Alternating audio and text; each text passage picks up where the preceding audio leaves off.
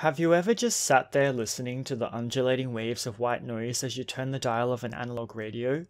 Have you ever lost yourself between the pulsating frequencies of energy, minuscule in nature, yet able to penetrate every inch of our being? Have you ever stopped to consider that each needle on the radio's dial range represents a possibility, an alternate reality? Is there someone, or something, trying desperately to communicate with us beyond the barrier of sound? Oxenfree, a graphic adventure game by Night School Studio, released over multiple platforms between 2016 and 2017, examines these themes. I use the term graphic adventure loosely, as the game encompasses other genres such as supernatural thriller, as well as containing a stripped-down version of a point-and-click adventure. This unique indie title provides us with a short 5 to 6 hour adventure over the period of a night spent with students who are trapped on an island. And no, a match or a bottle of water is not going to get you through this puzzle, as this is no team building exercise. For the purposes of this review, I played Oxenfree on the PC via Steam. We play as Alex, a high school student who has joined her friends on a trip to Edwards Island where they plan to spend the night drinking, chatting, and just generally having a good time. The game opens on a ferry that is shipping us to our destination. From the get-go, we are able to walk around and respond to character dialogue in real time. If you're using a controller, the X, Y, and A buttons all correspond to dialogue options that appear over Alex's head whenever she has the opportunity to respond to her comrades. You can choose to use one of the options or not respond at all. The actions taken by you as the player will determine not only how the other characters feel toward Alex, but can also determine their fates as you travel across the expansive island in a bid to figure out just what the hell is going on. Oh, but I am getting a bit ahead of myself here. Alex is joined by Ren, Clarissa, Jonas, and Nona, a limited cast that all have different feelings toward Alex, which can change based on her responses to them. Ren is her best friend, a bit of a stoner, but also reliable even if a little bit of a jokester at times. Clarissa is cold and confrontational, and probably the least likable of the bunch. However, this is due to her perception of Alex and actions in the past that led to the death of someone she loved. Jonas is Alex's new stepbrother. They don't know each other all that well, and Jonas only came along because he basically had nothing better to do. Finally, there's Nona.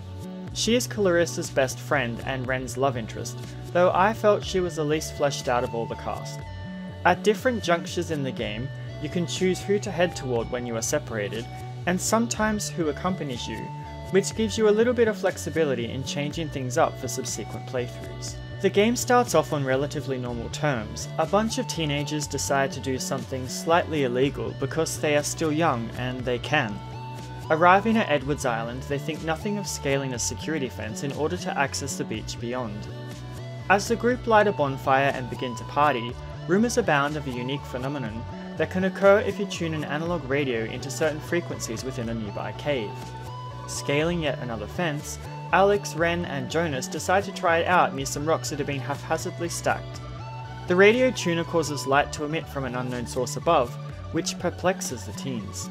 After Jonas spots light further in the cave, Alex and Jonas decide to investigate it together.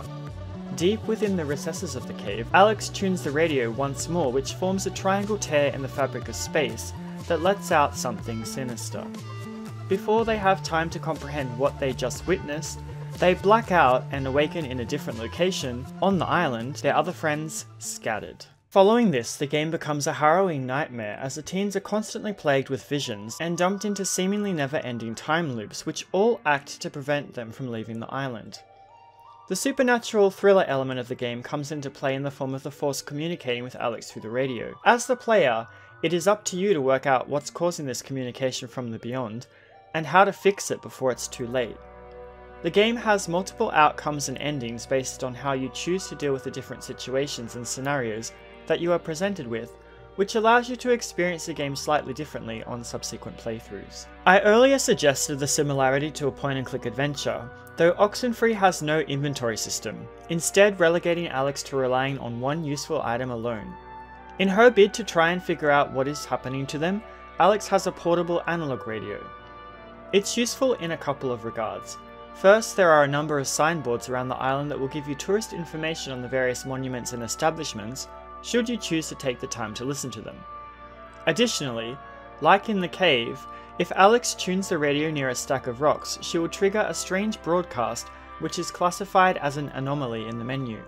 Some of these are really odd, and I personally didn't feel that they contributed to the narrative in any way other than being spooky, often relaying odd happenings or deaths that had occurred in locations unrelated to Edwards Island. A bit into the game, Alex will find an upgraded radio with a larger frequency dial. This radio can be used to tune into a certain station on each screen that gives clues to find letters left by a deceased estate using a likeness of the Nato phonetic alphabet. The radio can also be used to open radio locks by tuning into the correct frequency near a locked door. I felt that sometimes watching the spinning dial could become nauseating, but when playing with the controller, it vibrated whenever I was near the correct frequency, which eased this sensation. Finally, the radio must be used to tune the beings that are affecting the environment and your friends. When your friends become possessed, you can tune the radio near them to attempt to free them from the possession. I thought that the radio was an interesting mechanic, and enjoyed exploring what it could do throughout the adventure, not only by solving puzzles, but also finding the various hidden radio stations, some of which contained Morse code transmissions, adding another layer of depth. Whilst the game has a clear theme of how someone deals with guilt, I felt that sometimes this wasn't explored in enough depth. For example, when one of the characters dies in a time loop, the rest of the cast comment on it briefly, and that's that. Additionally, for the number of traumatic events that they experience over the night, they never seem to exhibit any signs of PTSD, and are completely rational for most of the adventure. I would have liked to see how what they were experiencing affected their psyche in more depth. It just seemed to be too much of a light-hearted adventure, more of a coming-of-age story. So I feel like it could have gone a little bit darker. I mean, the humour is already there to balance out the depth of darkness that the game could have gone to. Comparatively, 2016's Downfall remake goes all in with the darkness, holding back no punches, yet incorporates humour to anchor the player and not make the experience too traumatic. The aesthetic of the game is brilliant. I love the painted art style that is brought to life with subtle light particles or swaying grasses that add depth to what would have otherwise been just something that was nice to look at. The different coloured speech bubbles that differentiate the reply options in the chosen font also help to highlight the fact that the protagonist is a child. Were the font in a more formal serif style, I don't think it would have fit so well. I also enjoyed that you never actually got to see a real representation of what was haunting the teens, only the occasional large shrouded figure with bright piercing eyes that would sometimes appear in blink and you'll miss it moments. Also, all the characters have box gaps for days, but I felt like the visual representation of them fit the theme of the narrative, and the environments perfectly. You could definitely get a feel for each character based solely on their appearance and what they were wearing. So it's clear that attention to detail was made in this regard when the characters were designed. For example, Alex's blue hair represents her rebellious cycle following the death of her brother, which mirrors a similar action taken by Chloe in Life is Strange. Ren's pierced ears represent his disagreement with the social norm, which highlight his penchant to indulge in mind-altering drugs, for example. And looking at the island itself, whilst it doesn't have different biomes, the visual representation of each of the areas is distinct, and the guide map is detailed enough so that you never have to worry about getting lost. It was very much appreciated. Musically, I feel like this game is a work of art. I love the way that the tunes were all incorporated in a way that added to the tension and mystery of the events that happened over the night. The composer, Andrew Rohrman, made it his goal to make the music sound simultaneously analog and digital, which I think he achieved with the way the music and audio weaves in and out sometimes like it's on its last leg, running through an old tape recorder. Of all the tracks, my favourite is called Beacon Beach.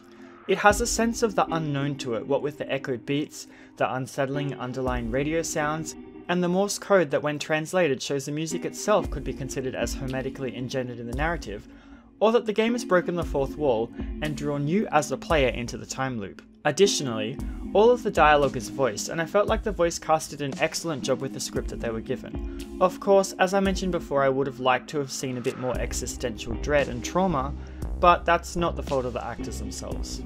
But suspensions are like paid vacation, you can just do your work over. Oxenfree is an indie title that dared to try something a little different in the graphic adventure category, and I think for the most part it pulled it off. The excellently woven story is supported by the intrigue at the supernatural elements, which will keep you guessing right up to the conclusion. The ability to answer other characters' questions on the fly adds a little bit of pressure, but also makes the conversation seem a little more natural, even if they sometimes cut each other off. If you are a fan of short indie titles, then I would definitely recommend you check this one out if you get the chance.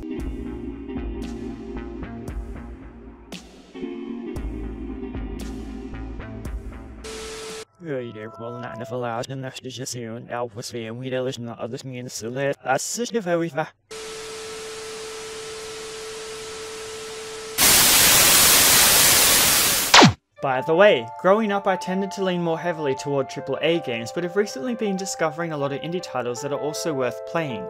What's your favourite indie title? Let me know in the comments and maybe I might check it out in future. This has been Venwar with a review of Oxenfree for the PC. If you enjoyed this video, please feel free to like and subscribe for more indie content. As always, thanks for watching and I'll see you all again next time. Take care of yourselves and bye bye for now.